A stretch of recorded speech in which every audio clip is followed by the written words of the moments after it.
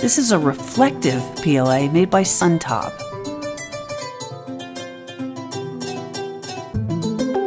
It's a silver white, and the goal is to reflect the light back to you.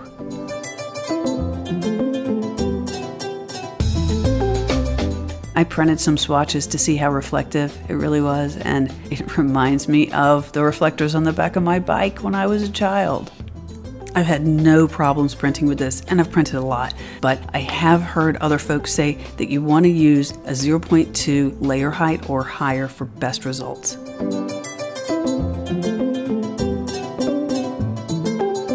And it's a reflective SD card toaster. They come out with a push of a button, or if you're like my son, you fling them out.